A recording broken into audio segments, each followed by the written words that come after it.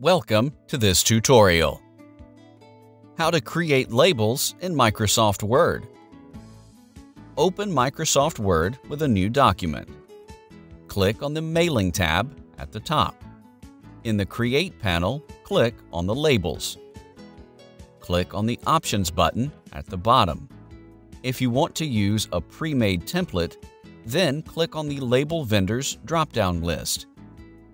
You will find a list of many label vendors here. Select a vendor name from the list. Select a product number from the list and then click on the OK button. Click on the New Document button, and this will create a new document with the selected labels layout. Let's close this document as we're going to create a customized labels document. In the Mailing tab, click again the Labels. Click on the Options button and then click on the New Label button. Write a label name in the Label Name text box. First, we will change the label height to 0.8 inches. Then, change the label width to 2.1 inches. Write a number of how many labels you want across. Like we are putting the value 3, and this will provide 3 labels.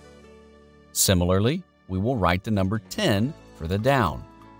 By putting these two values, we will get 30 labels on a single page. Let's set the top and side margin of the page. We will keep top page margin 0.5 inches and keeping a 0.25 inch value for the side margin. We can set a gap in between the labels by changing the value of vertical and horizontal pitch. For the timing, keep the vertical pitch value as 1 and changing the value of horizontal pitch to 2.35.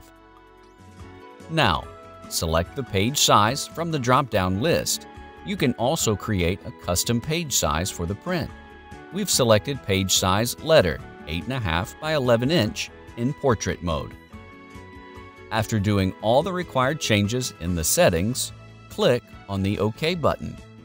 Click again on the OK button in the Label Options dialog box. In the Envelopes and Labels dialog window, click on the New Document button, and this will create a new Word document with our customized created label settings. You can type the information which you want to print on each label. Click on the File tab on the top right, and then click on the Save button to save this newly created labels document. See, that wasn't hard at all. Thanks for watching. Please subscribe to our channel.